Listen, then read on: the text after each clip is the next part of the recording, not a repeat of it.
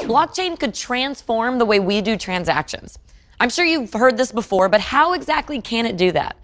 First, let's break down what blockchain is.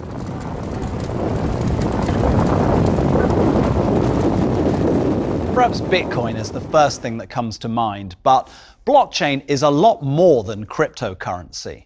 The so-called distributed ledger technology behind blockchain can be integrated into all sorts of business processes that require trust amongst multiple parties. That's because blockchains store information that are both secure and transparent. Pretty exciting, but how is that possible? For one thing, because of the blocks themselves. Now, rather than a long string of records, information in a blockchain is cut up into sealed blocks. Thanks to the use of cryptography, it's impossible to change or counterfeit the records in the block. But what's inside these blocks? Each block contains certain data.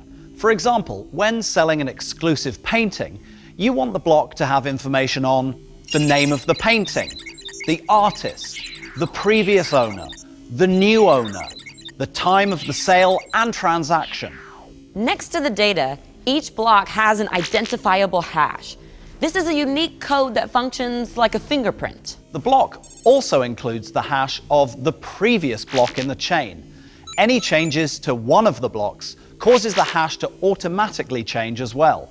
This will create a disconnect between the consecutive blocks since the hashes don't match anymore.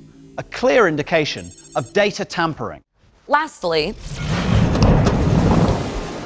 the trustworthiness of the records is increased because each chain is distributed in a decentralized peer-to-peer network. Individuals across the globe can get an exact copy of the chain, hashes and all, on their personal computer.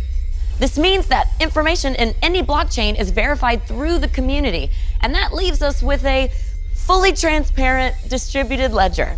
This can make a huge difference in healthcare, for instance.